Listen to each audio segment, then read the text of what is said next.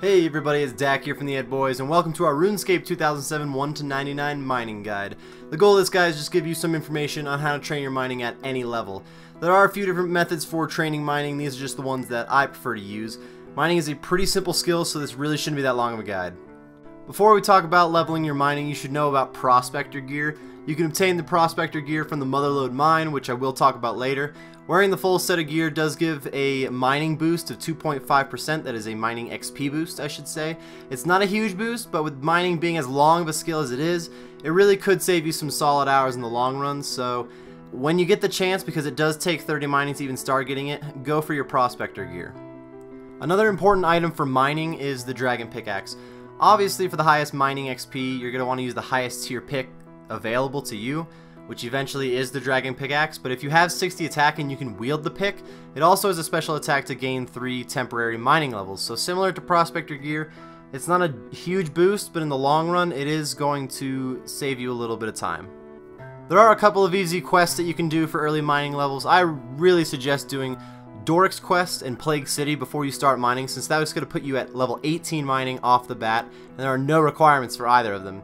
You could also do the dig site quest, which has some really low requirements of 10 herb lore, 10 agility, and 25 thieving, and that combined with the other two would get you to 33 mining before you ever picked up a pickaxe. I left a link to the full list of quests that give mining XP in the description.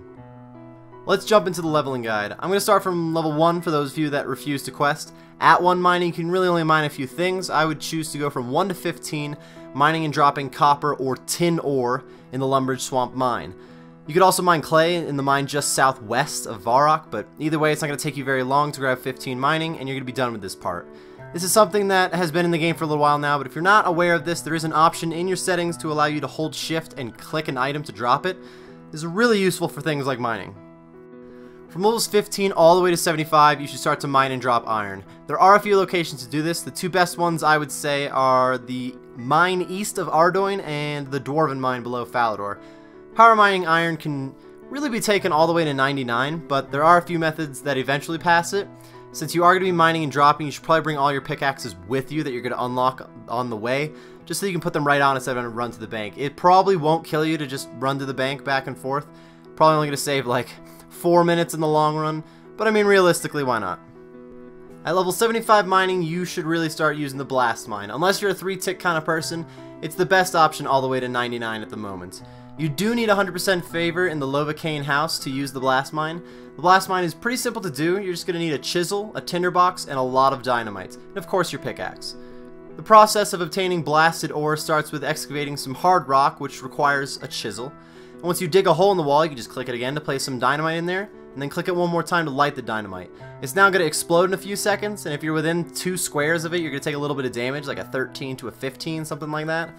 Blasted ore is going to be left on the ground afterward though, no matter if you take the damage or not, so just walk away from it, but be sure not to just wait there for your dynamite to explode. You should really walk away and start lighting some more dynamite a few squares away to speed up the process.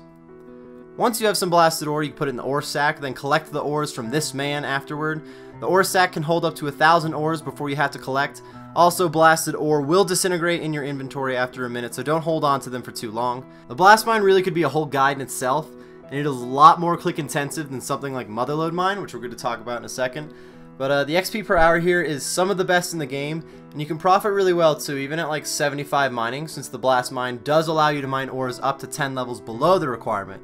So right at 75 you start to get rune ore from here. It is a pretty good choice if you are into how click intensive it is. If you're not really a fan of the blast mine, then you could also mine granite once you hit level 75. You can actually mine granite at level 45, it's just slower than iron until you get into the high 70s.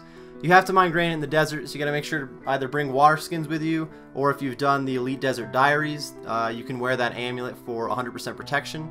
Your prospector gear is on the list of gear that extends the time to drink water, so you could bring some other gear to make it so you don't have to drink water as often, but really the prospector gear, it should be worn here, it just makes the most sense. You can just mine and drop granite for good XP rates, but this is also a popular place for 3-tick mining. 3-ticking granite is the fastest mining XP in the game, as far as I'm aware. You could also 3-tick iron, by the way, for good XP. Either one works. I'm not very good at 3-ticking anything, so this is not a guide to teach you how. You don't want to learn from me, trust me. But if you're into a much more click-intensive method that could really crank your levels out, then you probably want to 3-tick this. You can potentially make some really good money when mining all the way to 99. If you only mine rune ore the moment you unlocked it at 85, you'd make like 880 mil, assuming that rune ore is still like 11k a piece when you watch this.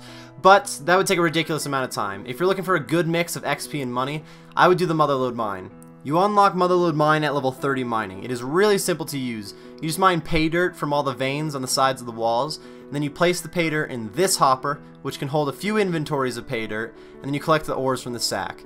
You can only get coal when you start, but once you unlock other ores, then you can start to get them. So at level 40, you can mine gold. You're going to start to get gold ore from this. Mithril at 55, Addy at 70, and you will even get rune ore at level 85 mining. You can also get gold nuggets while you mine at the Motherlode mine. These can be traded to Prospector Percy for some helpful items, including Prospector gear. Motherlode mine is pretty AFK since you can get more than one pay dirt per ore vein. It's not super AFK, but it gives some decent mining XP too while making a few 100k an hour, so it's not a bad option for 99 mining. Two more notes on the Motherlode mine. To get to the Motherlode mine, you gotta go to the Dwarven Mines under Falador and then go through this dungeon spot. And then also, there are 2 water wheels that are required to bring your ores from the hopper to the ore sack, and they can break. You do need a hammer, which you can just take out of this crate, and then whenever one of the struts breaks, you just have to click on it to go ahead and fix it. Generally, with a bunch of people here, someone is bound to fix it, but if your ores are not going to the sack, this is why. Just go fix the strut. Jagex recently announced a fossil island idea that did pass some polls. And in the developer's blog, they mentioned that they would be featuring a new mining method that could be up to 80k XP per hour. I think they compared it to Winter Todd at how it was like a team effort kind of thing. But if and when this method comes out, I will make a separate guide on it and link it in the description. But for now, these are all the methods we have. That's going to wrap up this guide, everybody. If you have any questions about the guide or your own tips, leave them in the comment section below. I used to update the guides after release with annotations. Unfortunately, those are gone now, so I will update the description with anything that I feel is needed. Thank you very much for watching this guide, and best of luck with your mining.